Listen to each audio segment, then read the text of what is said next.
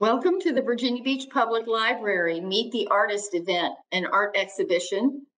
This month, our featured artist is Paul Francois.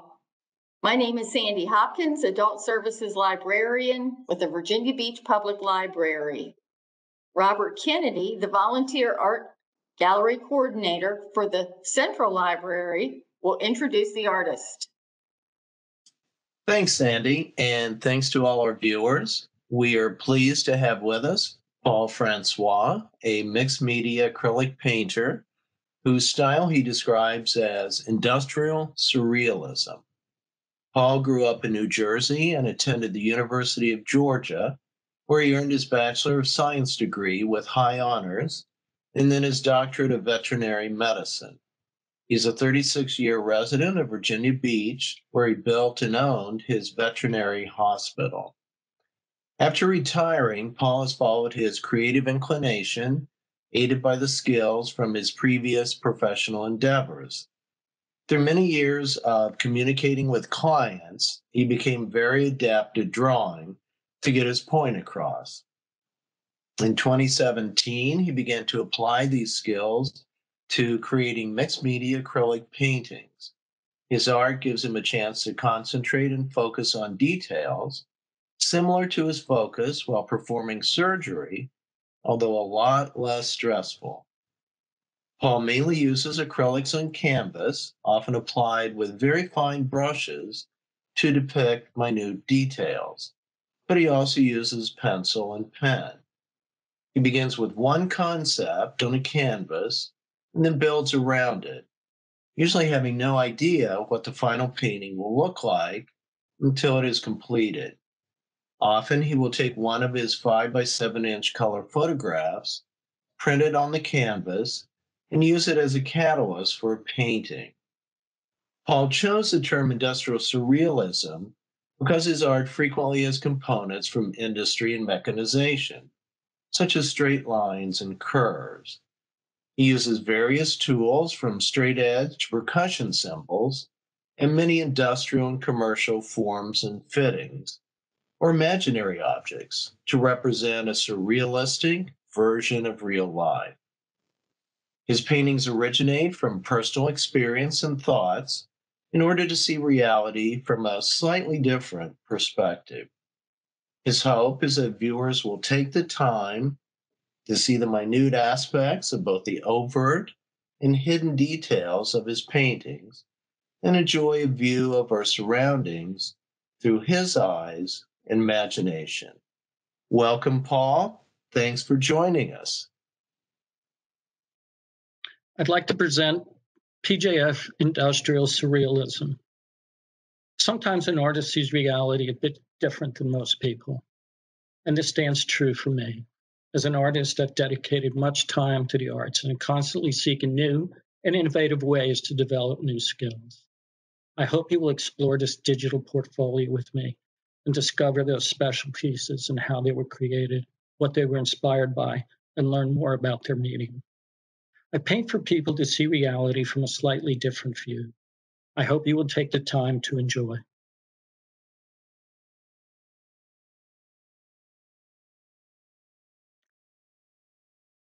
As you can see, my website is www.francoisart.com.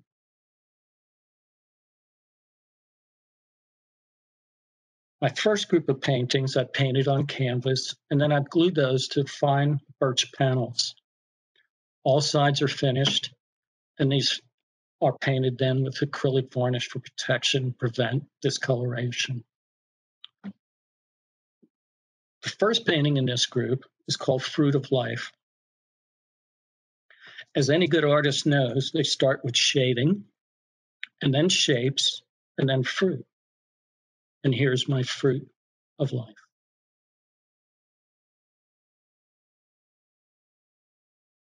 My next painting is called Birth of a Pyramid. And in this, it's a representation of the ending of the Cold War. The painting in the middle was taken off the Berlin Wall, and it's a painting of East German Chancellor Erich Honecker and Soviet leader Leonid Brezhnev. And it ended the hostilities with a ritualistic kiss. To the surprise of many, Honecker took it to extremes.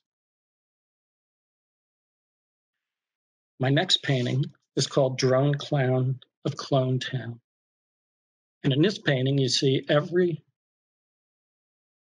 building is the same as each other. They're all connected to a central entity, which is the drone clown, but each building is the clone town. Some of you may notice is that the name of this painting is embedded in the top clouds.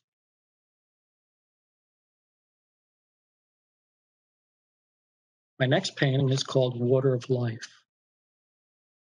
And in this painting, the little river runs down to the stream. It's taken up by the roots in the plant, which is a pitcher plant. The little hummingbirds will take the nectar from that. One thing you might notice is that all clouds in this painting have a silver lining. This painting, Stairway to Heaven, I won actually most creative at the Artist Gallery Near and Far exhibition in 2018.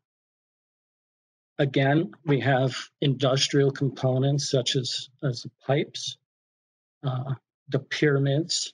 And in this one, you'll notice that the pyramids on the right are either silver or gold. The pyramids on the left are red. The pyramids on the right that are silver and gold are allowed to go up the stairs to the stairway to heaven.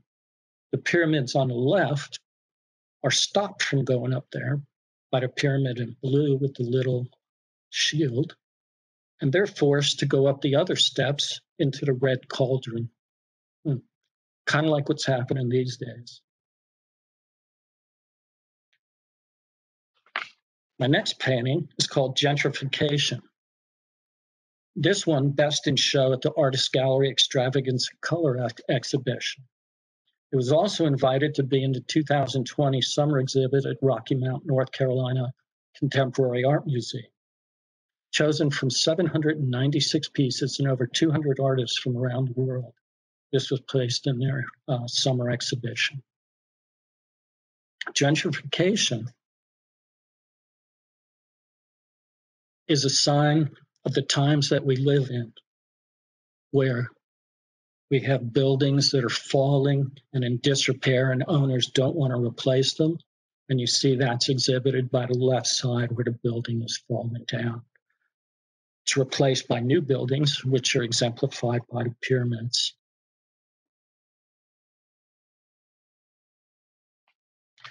My next painting is called A Higher Power. And in this one, I see this as the universe controlled by the brain, which is the higher power. And again, in this one, we see pyramid-shaped entities on the right. They get lighter as they get into the higher power. And on the left, they get darker. What that means, you can take for what it is. This next painting is called Inner Beauty. Inner Beauty was painted around that central flower. The flower is the flower of one of my pitcher plants. And I started with the flower, then I painted the pyramid, and then I said, well, I need to paint something else. So I painted the women around it. And then I put some industrial components in, and then I painted the face, and then I finished that painting. This was one of the first time I used crackling paste, and that worked out pretty good. My next painting, called Exit Zero. And Exit Zero was taken from a photograph of Exit Zero, which is if you travel down the Garden State Parkway in New Jersey and get to the end, you wind up at Exit Zero. And never anywhere in my life have I ever seen another Exit Zero. Now, here we see who's the brains of this outfit. And I don't know, but I'm sitting in the chair and there's my outfit.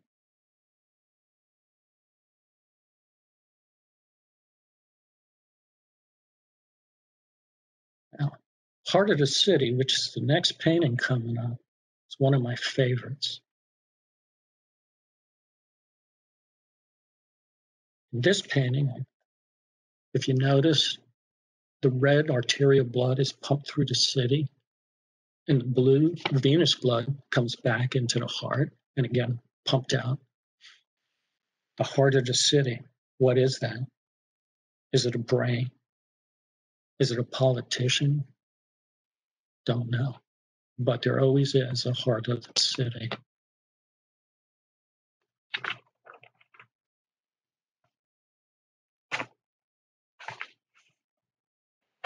Periscope. Periscope, if you notice the central painting, the central picture, that picture was taken when I was in my boat out in Back Bay. A tree had fallen down, and from the back, the root stuck up, and it looked like that creature. I took that picture, and for years I kept it, and finally decided that I would put it in a painting. The painting that you see in front of you is of a submarine with a periscope, and you're looking out toward that little creature, beast. This is mantis. Now, I have some flowers and some plants on my banister in my backyard. And at the beginning of summer, one summer, little mantis was out there, and he started out about a ½ inch. And through the summer, he got bigger and bigger, and he stayed out there. And every day I walk out there, and there he would be poking his head around, looking at me, eating bugs. By the time the end of the summer came, he was about 3½ inches. He was a good little buddy. So I figured I'd paint a little painting of him. Now, pipes, as you see, how that painting developed.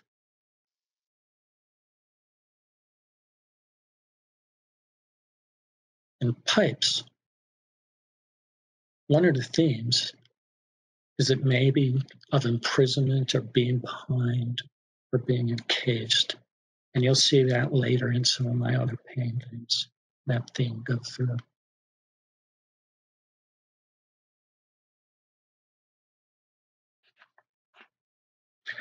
Now, this next group of paintings are strictly on canvas.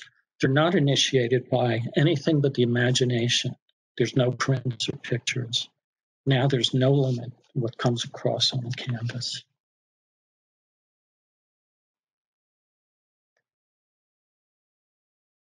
In looking through these, I hope you will enjoy them.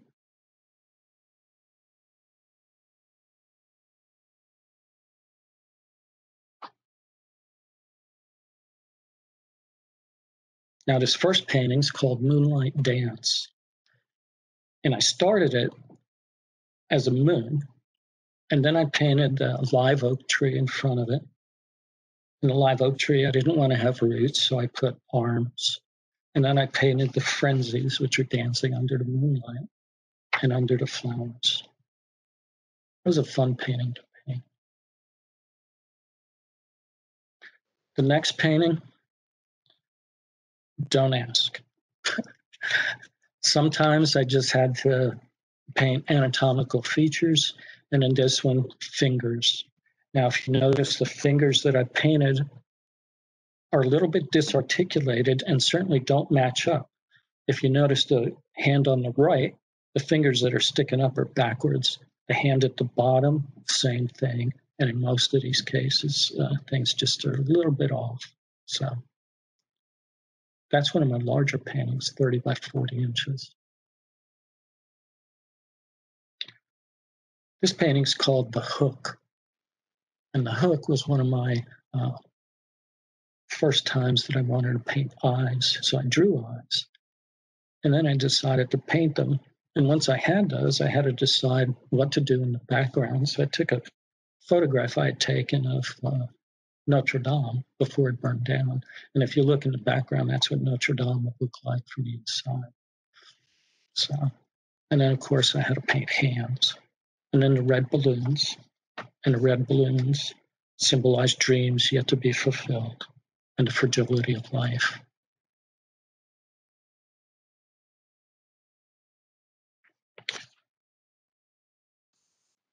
This next painting is called The Sadness. And The Sadness, again, is a large painting. If you notice in the background, the burning city, the lava coming down the hill, and all the people, which are basically egg hands in blue, coming down to escape. The figure in the top left has a tear in his eye. And hopefully the only thing it can save is the angels coming down. I really want you to notice in this painting, the hair on that figure was done with one of the things that I use are 22 gauge needles with the tips broken off in a syringe, and then I take various colors and use that to paint the hair.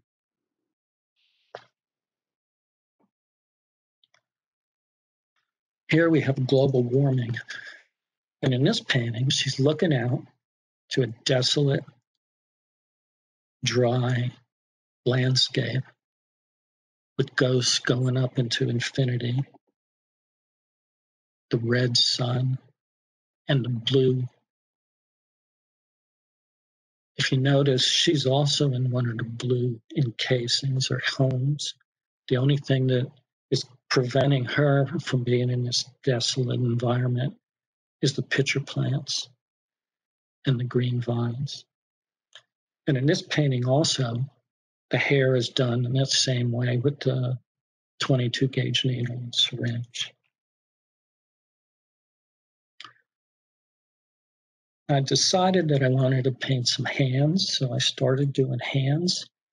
And then I went with other things in the painting, and this is what developed. Flower of Hands is just a juxtaposition of man and nature.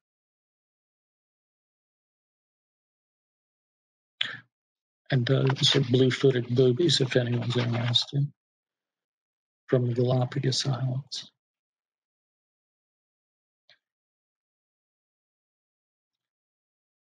Now, my next painting is called Pitcher Plants. And in case you haven't noticed, it's one of the themes in a lot of my paintings. I have a pretty nice carnivorous plant collection. And if you notice in the background, pitcher plants, and notice on my painting, the pitcher plants also, with the city in the background.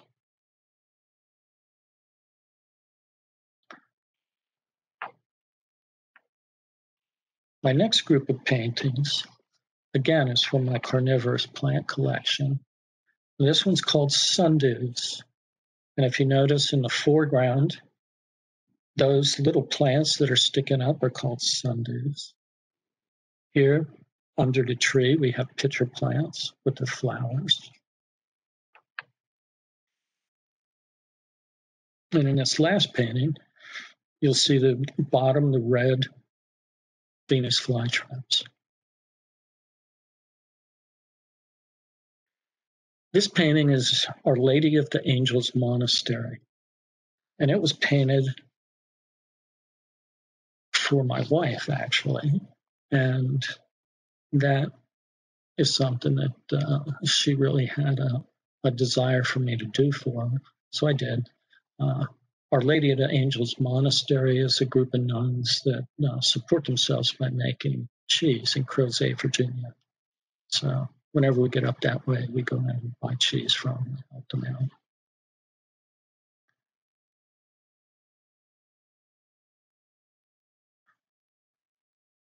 This painting's called The Prison.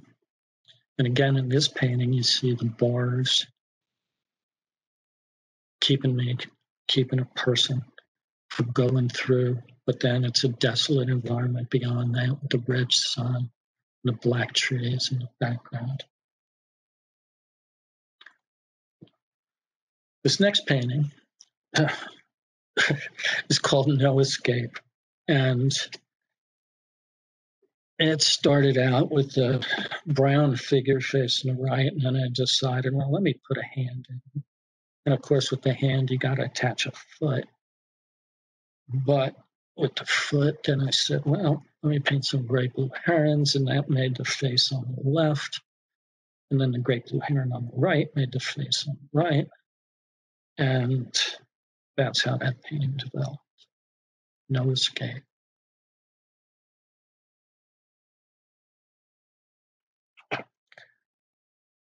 Now, this next group of paintings or drawings I did with pencil and then acrylic accents. There is some surrealism, industrial surrealism components in this, but a lot of it is just drawings that I did. And I hope you enjoy them as much as I did drawing them.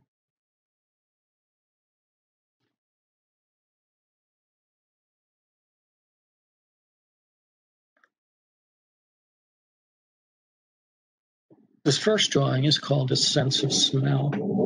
So I was doing the six senses, and the eyes you've seen already.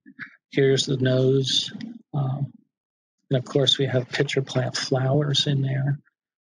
You have a little bit of an industrial component with the pipes in the background in the city.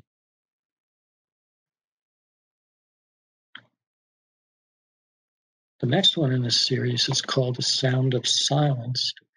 Sound of Silence, you see again pitcher plants with the faces, the flowers with the faces, and then the crashing down of the blocks into the city.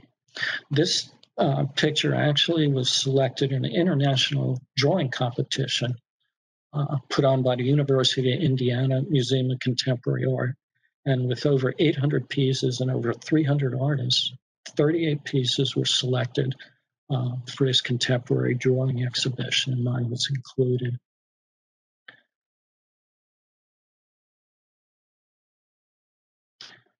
Keg party.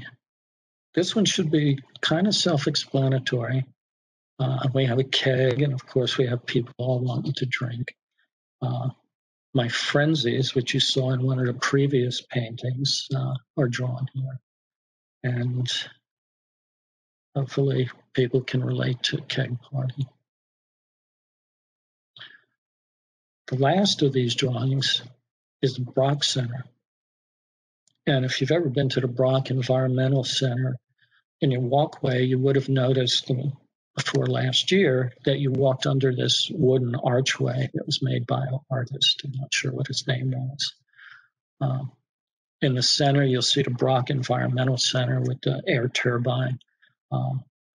Unfortunately, somebody burned the archway, and the people who worked there were pretty sad about that. So I donated this picture to them and hopefully cheered them up a little bit. Well, that concludes most of my art. Again, here, website is www.francoisart.com. All of this information, my email address, my phone number is on there, as well as my painting and prices, etc. Thanks very much. Your artwork is very creative and diverse. You obviously have a very fertile imagination. And the presentation, it was fun and interesting. So we really thank you.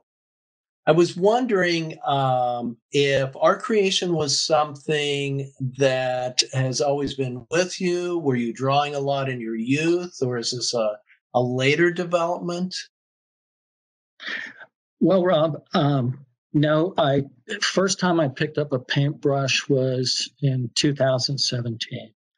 I was doing other creative things before then, playing keyboards, synthesizers in various bands, and doing PowerPoint presentations to go behind stage when we played. But I never had painted. But I was spending too much time on the computer. So I decided, let me try something a little different. And I went into Michael's with a 50% off coupon and bought their starter acrylic set. And that's what started me. Well, great. And you have really taken off. You have really flourished there. So that's impressive and actually inspiring. You can take up artwork at any time in your life. That's great. I was also wondering, wonderful theme of industrial surrealism, and whether that is something that also developed over time, or if it was there in the early stages of your painting. Well, it was in the early stages. And the reason I think that my art has progressed the way it has is because I found that the easiest thing to do was straight lines and curves, and that type of thing with using different forms. So uh, I would take pipes sometimes and use those as my uh, to paint from. And a lot of, if you noticed, pyramids are straight lines, and gentrification of buildings, a lot of straight lines. So that's kind of where it came from. Okay, very good. Now, you've mentioned using some unusual tools. I had mentioned in the intro the symbols, and you mentioned needles Yeah. there. And so I'm wondering if you could tell us some other unusual tools that you've used. Well, yeah. Um, I pretty much will use anything that I need. So I've taken uh, dinner plates and spoons out of the kitchen. I've taken, again, my syringes with 22 or sometimes 25, 20 gauge needles. Depends on what I want to do and how thick I need ribbons. Uh, the symbol from my drum kit. I've used T-squares, a lot of architectural type of things, French curves. Um, and that's why you see what you see. Now, these days, I'm actually doing a lot of freeform, more freeform art than I did in the past. So, uh, Okay. And do you have the idea when you do use these unusual tools? Do you have the idea and look for the proper or the an appropriate tool, or do you sometimes see a tool and think, "I wonder how I can use that"? no, I always have an idea that I need to do, and I look for something to help me do it. Okay, very good. I was wondering if there are any artists, either in the present or the past, that have inspired you, or would you say your work is so distinctive that you may like artists but not really influenced by? Well, I've tried to stay away from being influenced by artists, but my favorite artist is Salvador Dali. And you probably noticed that maybe in some Sure. of your things. Yes. Okay. Yeah. Okay. Great. Very good. Well, is there any advice you would give to aspiring artists? Again, you started late in life, but do you have any advice for them? Well, if anybody's going to start painting, they should paint what they feel for themselves and not for other people. Um, and that's what I've always done. Now, that may not be the best for trying to sell paintings, but it certainly is a lot more satisfying. And finally, when you start painting, always failure is not an option. Do what you want, and it will work out. Good advice. Good advice, and also there's integrity in that answer as well, not just selling for the marketplace there. Uh, do you have any future plans or goals, either for contest or where you want to go with your art or anything like that? Well, I'm continuing to send resumes to different shows, um, preferably museums. And you saw there was a couple museums that picked up a few of my paintings. It'd be nice to have a group of my paintings in a museum, but that may be a little pie in the sky. So we'll see. We'll see what the future holds. It's a great goal, though. Very, very, very good. Well, again, we thank you so much, Paul. This was really, really enjoyable and fun and interesting, as I said. So, thanks all to for joining us, and we will see you next month. Thank you for having me. Take care now.